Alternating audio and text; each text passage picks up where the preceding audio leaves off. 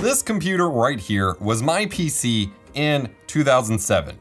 Sort of. It has seen better days. This PC has been my PC throughout the start of high school until about 2010 or 2011 when I started building my own bigger custom-built PC. But then it was passed along to some family and spent, you know, even after years of it being in my floor and being my wife's PC, my girlfriend at the time, in our floor for my second PC. It was my Linux box at one point. Then it got passed along to family to then be used in a house that was full of pets and smoke and the like. It's not been taken too fondly care of, even though I have replaced the power supply in it at one point. But we're gonna be upgrading it with the GPU that I actually upgraded this computer with in 2007 or 2008 with the sole purpose of playing Halo 2, even though that never really happened until years later. And that GPU is, what's this doing here? This one right here. This is the BFG Tech. I still have the BFG sticker on the front of this bad boy. NVIDIA GeForce 9800 GT. I was still fairly clueless about PC parts at the time. I still, you know, didn't exactly know what I was doing, and I went to Best Buy and asked the Geek Squad member what graphics card I would need to play Halo 2. They couldn't tell me. I found this one on the shelf within and said, hey, will this let me play Halo 2? They still couldn't tell me, but I picked it up and upgraded it, and I have fond memories of using this card to play Dead Space, Borderlands, Combat Arms, Call of Duty 4, Counter-Strike Source, as well as using it as my PhysX card paired with a NVIDIA GTX 660. I am stoked to get this bad boy installed in the system and see what else we have going on. Unfortunately, however, this is gonna require some TLC. So this is an Acer Aspire desktop. The story behind this is that I had a fairly custom-built, I guess at this point, eMachines desktop with a Hot Wheels CRT monitor that I had checkerboarded on my own, because I used to have the full Hot Wheels PC stuff. Unfortunately, we got rid of all of that. Eventually, I had gotten a bunch of old desktops from grandparents and things like that, and had gotten fed up with it, and I thought I could combine them somehow or use the parts from them to make one of them faster. Again, I was trying to learn computer hardware, but did not know much about it. And I spread out all the parts on my floor, which was carpet, and tried to build something and just couldn't get anything to work. And so a colleague of my mom's, who was really good with computers at the time, helped me put them together, and he built us a proper desktop in the eMachines case that would actually run games, and gave me a copy of Tony Hawk Pro Skater, and it served me well, and I was so proud of that computer and loved it so much. But I gave it the upgrade to Windows Vista, and that just killed it, because it only had 512 megs or maybe a gig of RAM. Vista was super RAM heavy and ran slow on everything not built for it pretty much, and even a lot of stuff built for it. Like, I dealt with the slowness because it was my computer, it was awesome, it was in my room, I didn't care. But at some point my mom needed to use it for something, to like print off something or what have you, and got so fed up with how slow it is that while I was in class, again, my freshman year of high school, she went in and bought me this, and it came with a monitor and speakers, and the monitor was a 1440 by 900 LCD, and we got rid of the CRT, unfortunately, and the eMachines computer for this. And it was pretty neat. It ran Windows Vista right out of the box. It had an AMD Athlon processor, and it didn't have any onboard graphics. So then I had to go upgrade graphics later, but it served me quite well for a while. Unfortunately, I think we're gonna be a little horrified when we pop off. I don't even have the thumb screws in this. We're just gonna slide off the side panel. You can already see it's stained up anyway. Oh boy, that is terrifying. So I don't know how well you can see this with the light. That gunk ain't gray, that is brown. That is smoker's dust, which is some of the worst dust you can get inside of your computer, and it is filthy and disgusting. So we are going to do, even breathing it in sucks. So we are gonna get this computer cleaned up. We're gonna dust out this graphics card and do some peels on it because it's got some dust of its own in there. And we're gonna hopefully get this reinstalled back to its former glory and see what we can manage in terms of getting it running again. And we're gonna run some games on it that would have been appropriate for 2007 if they were available on PC in 2007. Yeah, I'm pretty sure there's an LG TV tuner card installed in here. It has S-Video, antenna connections, and RCA audio. We might have to play around with that too.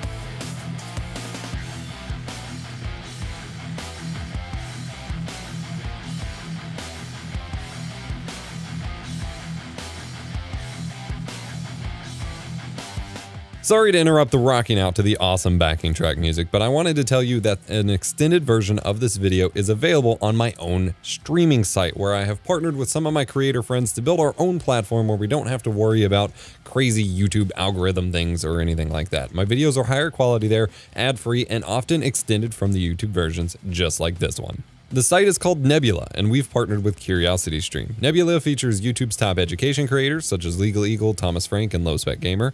CuriosityStream saw what we were doing for educational content and wanted to partner up. We've worked out a deal where if you sign up with the link below, you not only get access to CuriosityStream and their library of thousands of educational and documentary content, but you get access to Nebula for free for the entire duration of your subscription to CuriosityStream. For a limited time, CuriosityStream is offering 26% off of their annual plan, making it less than $15 per year for both CS and Nebula. While you're there, check out Meet the Avatars, a very interesting dive into the prospect of effectively reviving dead people into animated, electronic avatars, or spending time with them in virtual reality, and the ethics and the weirdness that we'll have to deal with that comes along with such a crazy technological advancement. Head on over to curiositystream.com/epos for the best deal in streaming and get access to both sites for under $15 per year. All right, I did what I could to clean this up, and I had honestly almost given up on the CPU cooler and had just about added a Hyper 212 Evo to my card when I finally got it clean and usable, assuming the fan even works. We're gonna see if this thing boots. I'm a little iffy on the power supply. In fact, I couldn't use the 9800 GT that I bought because it requires a 6-pin PCIe power connector, which this power supply does not have. And I'm sure somewhere in my mess of cables I have a Molex to PCIe power, but those never end well. But what's funny is this card that I bought that requires more power, I guess because of the higher overclock on the card, only has 512 megs of VRAM, whereas my card that I actually had from back in the day has a gig. So we're gonna go with this one, assuming that VRAM is more important these days, and we're gonna see if we get a boot out of this thing, because I don't know that we will. Power just went out to my entire studio. Holy sh! I just nuked my entire studio. I hope the power supply is it. So we're gonna try this one more time with that UPS off. I'm kind of scared. Oh, I don't even have it plugged in now. I yanked that cord out. Let's give it one more go.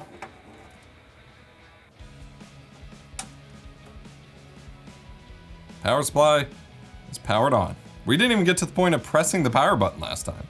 It was just that draw from the PSU. All right, here we go. Oh, that's a gnarly sound. I don't even know which of the fans is doing that one. The hard drive is just going.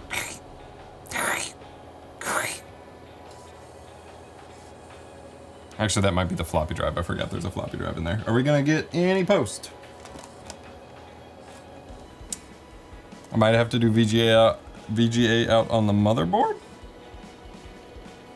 There's obviously no debug LEDs or post lights on here.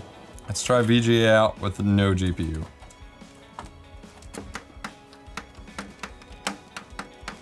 Now it won't even power on. What gives? What?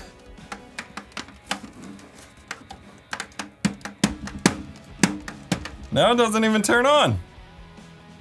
Hello? We can try another power supply. I think, as they say, third time's the charm.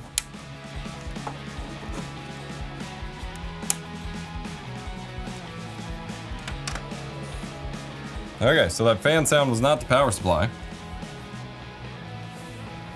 Got video out straight from the motherboard, working power supply.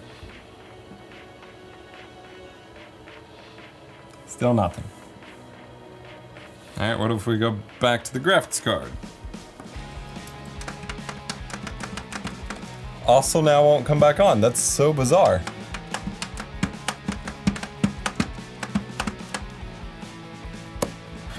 All right. Power supply on. Let's see if we can get this to post.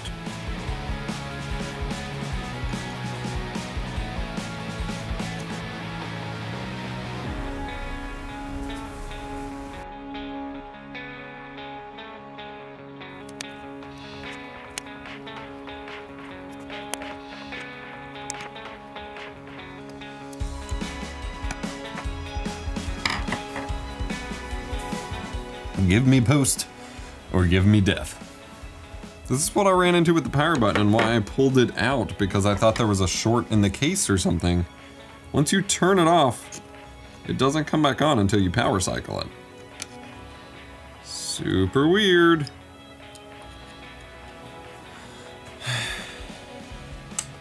The fan spins for a second, and then it just goes back off. I think I killed it even more somehow. Hello? I don't see anything wrong with it, like, visually. I don't see any, like, exploded capacitors. Any obvious scenario where there's something stuck in it that could, like, be shorting it. Like, it's still a little dusty, but not enough that I would consider it to be a problem. I might have to reseat the CPU, maybe? Oh, there is a PC speaker on it, so we're not even getting, like, system beeps. Alright, screw it. Let's reseat the CPU, I guess. This is stupid.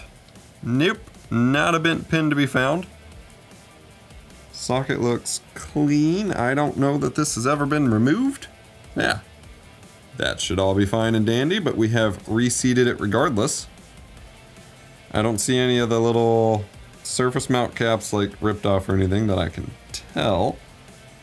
Like, there could be one down there. I don't know how it would have happened, if that's what that is, so I doubt that's what that is. I'm just gonna leave it for a few and see if it ever posts. Maybe I'm not patient enough. I got thermal grease on my hands.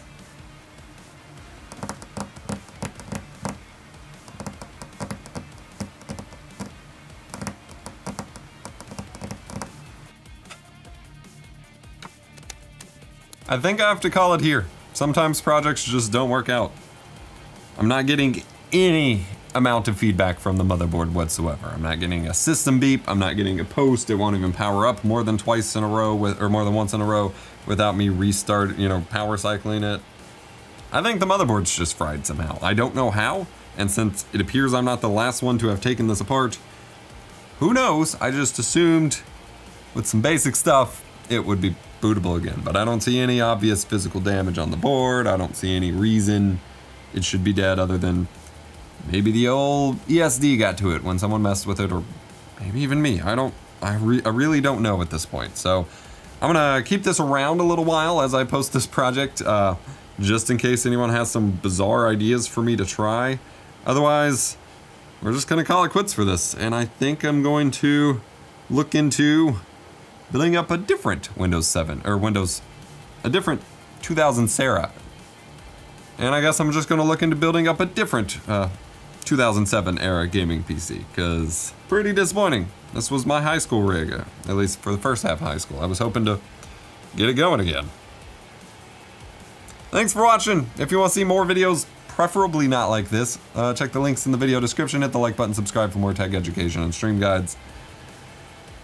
I'll see you next time.